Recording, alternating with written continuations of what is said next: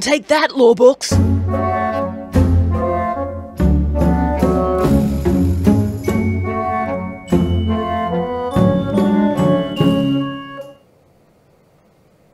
According to marketers, the trick to being successful on YouTube with topics like this is to promise something outrageous in the title of the video and then wait until the end of the video to deliver, to bump up that watch time. That is why I'm not going to tell you my 3 best tips for acing your law school exams, which are love it, specifically schedule in a particular way for it, and get real-world practical. You're just going to have to wait. You're forced to study ethics in law for good reasons. I know for a fact that if I did not have natural curiosity and actually enjoy the learning process, studying law would have been the Oxford definition of hell. Thanks to your feedback and interest in my earlier video, I'll pop a link if you want to watch it, about being a barrister, I thought I'd share the whole truth about studying law, just making the worst jokes. I'm going to share with you what I learned along the way. Firstly, nobody in my family was a lawyer, nobody studied law, so my keen interest in it was kind of freak. Spending at least 4 years studying full time and then going on to the bar exams and spending more time before being admitted, I found there were 3 critical things that helped me stick with it and actually pass my exams. Firstly, you've got to love it. Without some kind of curiosity about the law or the procedure, and without some kind of joy in the learning process, you're going to find it a really tough, hard grind. Somebody explained studying law to me this way. They said, oh, you're going to love it if you enjoy reading a telephone directory. And at the time that I was studying, that made complete sense. But for the younger generation, you're going to love it if you enjoy reading your mobile phone contract fine print again and again, which you should enjoy because you're about to start studying law. And you should be really interested in reading the fine print because we all do, don't we? Yes, yes. Hindsight is always 20/20 vision, and looking back, I can now see 3 questions that might help anyone who's interested in study law actually determine whether it is for them. Firstly, what inspires you to study law in the first place? What kind of subject areas are you interested in? And do you have a role model or a mentor that you look up to, aspire to be, or would love to work with? For me, it was Jeffrey Robinson. I did see, well, truth be told, I think I watched too much Perry Mason growing up, and I thought that was just so epic and I wanted to be him. Then later on, I came across Jeffrey Robinson, who is still alive, which is amazing because I Googled him recently. He would be going around the world appearing on human rights cases, and I found it very interesting. But I also realized I had a real reason for wanting to study law, so that's a big question to ask. What is your reason for studying? Having your parental approval is just not going to be enough, because we have to live with ourselves. You live with you, and like all things in life, your parents are going to pass, but you are going to end up having to live with the decisions that you've made for your own life. If the sole reason for getting into law is to make lots of money, I know that right now in this kind of world where the entrepreneurial spirit is alive and starting your own business is not out of reach, that there can be a lot more money to be made from being a business owner than actually being a lawyer. Plus also, if you have an entrepreneurial spirit, it's often a lot less costly at the outset to start a business than it is to fork out a lot of money for a law degree. Check out the prices. I didn't realize how much international students pay to study in Australia. Oh, so painful. Some subjects are just going to be so hard to study. There were some fluffy subjects like social justice and even constitutional law where I just had no interest in them, and I didn't find them easy because I was bored by them. Sometimes it was simply the way the subject was taught by that particular teacher. It was dry, dull. There weren't colourful stories. I really wanted to study law because I wanted to hear the colourful stories, which is why criminal law and tort law, which is like personal injury law, were way more interesting to me than taxation law. But even when I was enjoying the subject, it didn't mean that the subjects were easy. Just because something hard doesn't mean automatically give up on it. There's a huge difference between something being hard and something absolutely sucking. Hard is temporary, but at no point during that difficulty did I ever think, oh, this sucks so much, that's so emotionally unrewarding that I'm wondering why I'm even studying law or even existing. Sucks is that feeling, that heavy knowing that it's not for you and you're really meant to move on. Electives. Towards the end of your degree, sometimes it can be real struggle town to try and fill all the credit points that you need to have at the end of your degree to make up for your qualification. About the 3rd or the final year, if you're studying full time, it's going to get really challenging because by that stage, often study fatigue sets in and you just want to get it over and done with. What helped me was that I chose subjects that I was interested in, like IT, technology law, media law. And secondly, one really helpful tip when I went through law school was choose subjects that are easy. And by easy, I mean easy to understand. I made a lot of friends in law school with people who were about 2 years ahead of me because I love learning from those who are in front of me, and they just were a lot more mature-minded. It was recommended that I study family law. That was a subject that I would not have chosen. I was almost opposite, anti, wanting to go down that path. But I was so glad I did. I took their advice. They said it's an easy 12 credit points, and it was true.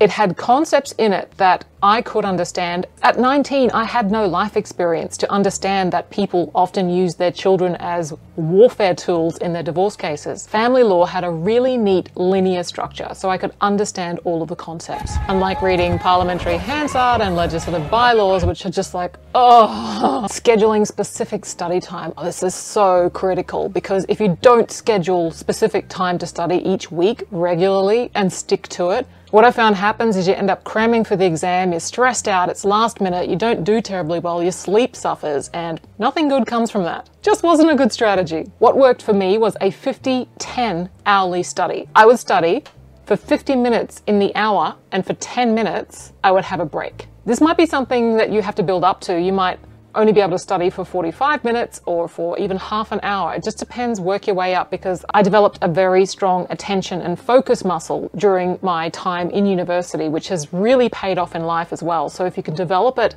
as you're studying, it's a superpower now, especially with all of our distractions. If you're able to study for 20 minutes, take a break, another 20 minutes. I found breaking up my study blocks with physical movement was ideal, because you need to get up and move to let things sink in and work through your system. So get up and walk around the block, walk around your house. Just get up and move. I was making myself cups of tea on the hour, so I was hydrating myself at the same time, but as a way of having some simple process to stop my brain from overthinking. And do not sit there and just open up a new tab on your computer. That is not taking a physical break. I found that getting up was really the best habit to get into to help you recharge and then come back and study further. I will mention again a helpful organizer online, which is Notion, that can help you plan your study and structure your week so that you can put in the subjects that you need to study ahead of your exam, so you give yourself plenty of time and don't leave it to the last minute. I use Notion at the moment to organize these very YouTube videos, these topics. I have ideas, sometimes they're good, sometimes they're just absolute garbage, but until I have it all laid out and I can see what might be beneficial and what might be of value. If you're into online organizers, you might find Notion incredibly helpful, so check it out. I'll leave a link below. Feel free to have a play. Also, it's free! You can also schedule your reward breaks. So mine was a cup of tea walking around the place. You've got to work with what works for you. If I had a good week where I studied well, often I would reward myself. I was a very big video gamer, so I would give myself a break and play video game. But not for like all day. This was a scheduled break for a reward. I'm pretty sure you might be the same way, but all stick and no carrot just doesn't work for me. The whole idea of a schedule is that it's not meant to be a torture device. It's meant to help you shepherd your own attention and focus and reach the goals that you're aiming for. So schedule in a little fun, make it fun. And with the scheduling of time as well, something that helped me retain the information that I was studying was having a multi-layered engagement approach. So if I was listening to a lecture, like an audio tape, or I was reading a book, I would physically write notes. There's something about writing that helps retain, I think because you're physically involved in it, you're writing the key points, critical things that make you think, that's, you'll learn about the Latin topics, ratio decidendi and obiter dictum. So the most important pieces to take away from any legal case, jot that down. Remember the name of the case, jot down the point or the biggest lesson learned from that case. And then later on, you can actually read your notes, record them, so then you've got an audio file that you can play back to yourself as you're going for a walk or on the weekend to help you again retain that information. And that's why planning this is so important and not leaving it to the night before the exam. You get to reinforce what you've learned and you've written down. And this helps in two ways. If you've got a closed book exam where you need to memorize, you've already done this. You've already taught yourself the most important pieces in the textbooks, in the lectures, in the case law.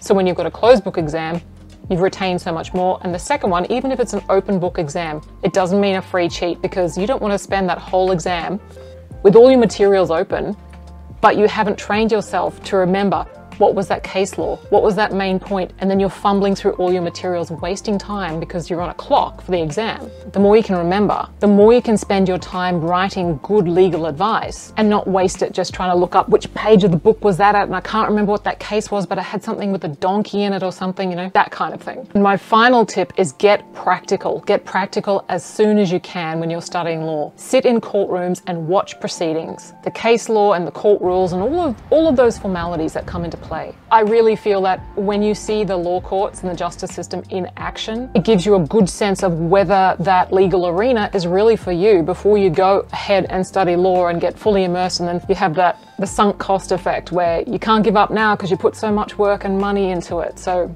yeah, getting some work experience before you finish your law degree. I applied from year one when I was in law school to all the firms that were willing to take on a work experience student from university. I particularly was interested in criminal law, so I definitely was placed with barristers, with their chambers, and also with the Supreme Court. I also did, on top of that, volunteer work with these criminal law firms. Most universities will run some kind of work experience program, so get onto those early in year one. The law school's student administration office should be able to point you in the right direction as to how to apply to that. Little side note, just be mindful when you do work experience.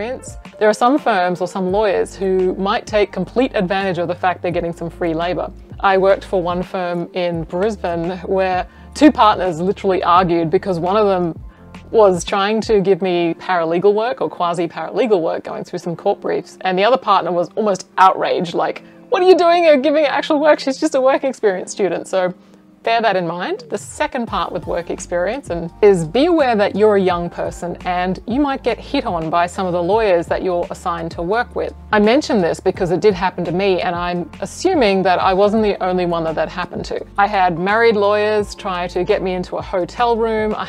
It's very common as well for lawyers to try and get you drunk. They think it's very funny, particularly in certain high stress law practice areas. I had some men think that I was there to make them cups of tea, which was hilarious. I do make a good cup of tea. So you might come across some quite colorful experiences, and always trust your instinct with these things. I didn't get into hot water or anything. I just politely extracted myself from the situation, never to work again. No, just kidding. It's the Wild West out there, and it can be quite a sheltered place to be in university. So just keep your eyes open. Go and meet people actually practicing law. Sometimes the universities will have lecturers and tutors who are more on the academic side, and they're not actual current practicing lawyers. When you work with lawyers who are real world exposed every single day, it gives you knowledge and insight that you're just not going to get at university. And also by showing up, volunteering, and just getting out there and not staying in the little sheltered university world, you might actually get offered a job. That happened to me when I was 19. I was offered a job with the federal government. Before then, I was actually a casual worker with the Supreme Court Library. I was tasked with researching nanobot technology. So that was really fun. I got to work there as my first little job. By volunteering and being exposed to the real world, it can smack a lot of the fantasy out of life as a lawyer. And I think that's really important. Get smacked. And if you want to be super early with this, high school work experience. So before you've even finished grade 12, you can get experience in the legal field. So when I was 16, I worked with the magistrates court on a volunteer basis. So I got to see cases, and I work in the back office and do some admin tasks. I got to know the magistrate. So I was in early. I was keen. I was actually 15 when I was pushing the school teachers to let me out into the world. I want to go to the courtroom. So I think I was 15 or 16. Actually. Never too young to start. If you really want it, there's going to be a place for you. Asking questions, starting early, getting stuck in there, throwing yourself into the practical of the real world experience is the smartest and the quickest way to find out whether law school is for you and whether you really do want to go down the legal path. Happy studies to you, or happy career path change. Either way, just wish you all the best.